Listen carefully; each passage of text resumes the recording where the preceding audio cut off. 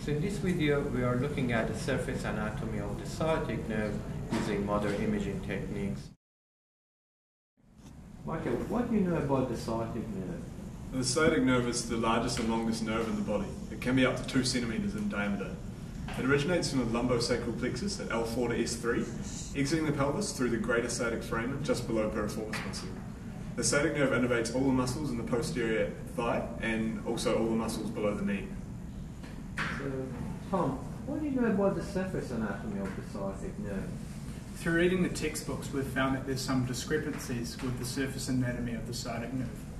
Some of the textbooks state that the surface marking of the sciatic nerve is a midway point from the posterior superior iliac spine down to the ischial tuberosity. Also from a midway point from the ischial tuberosity over to the greater trochanter of the femur.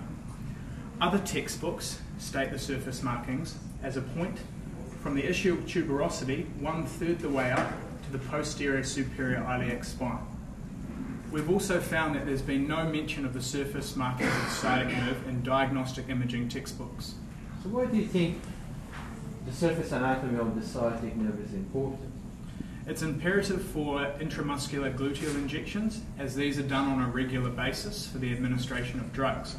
It's also important for effective sciatic nerve block, and it's important for percutaneous transgluteal drainage of deep pelvic abscesses. So Michael, what do you think about the discrepancies between the textbook?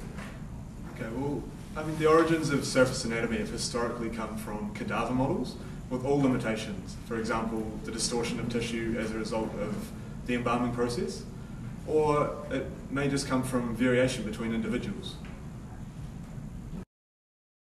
So the aim of this study is to investigate the surface markings of the sciatic nerve in the gluteal region in living adults using CT scan.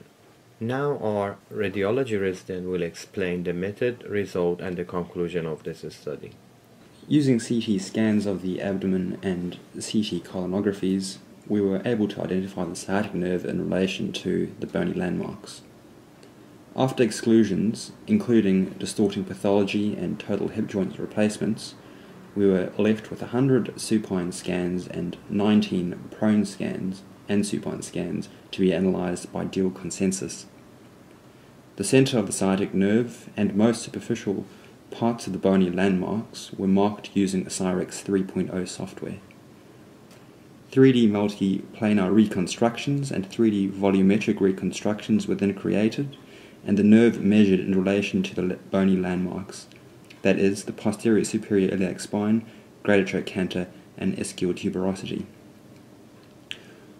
What we found is that the sciatic nerve was placed on average 5.2 centimeters below the posterior superior iliac spine and 11.4 centimeters above the ischial tuberosity along a line between the posterior superior iliac spine and the ischial tuberosity. What we also found is that along a line from the greater trochanter to the ischial tuberosity, we found that the sciatic nerve lay 6.2 centimeters from the greater trochanter and 5.8 centimeters from the ischial tuberosity. In conclusion, what we found was that all of the sciatic nerves lay in the upper half of a line from the posterior superior iliac spine to ischial tuberosity, and that all sciatic nerves lay in the middle third of a line between the greater trochanter and ischial tuberosity. Our study was the first study to map the course of the sciatic nerve in vivo in relation to bony landmarks. The nerve lies 1/3 of the way from the posterior superior iliac spine and half of the way from greater trochanter to ischial tuberosity from what we found, and the nerve is significantly higher within the gluteal region than currently portrayed.